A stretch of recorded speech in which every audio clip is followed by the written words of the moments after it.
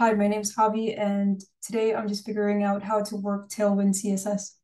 So earlier today, like this with if you know Tailwind, and I'm assuming if you're here, you're working with this problem, but this documentation on the main CSS file, it didn't work earlier. Now it does work, but what I've come to find is that, so, when we go back to my index, it was like I had my class names good.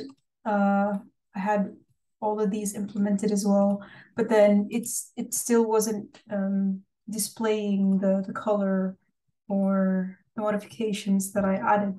So this didn't work. So what I had come to find is that through this very generous answer from Stack Overflow, that this had to be imported.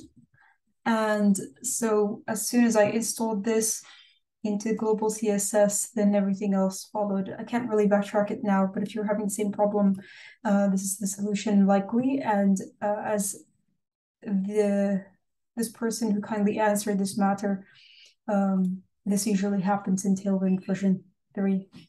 Hope this helps, and good luck.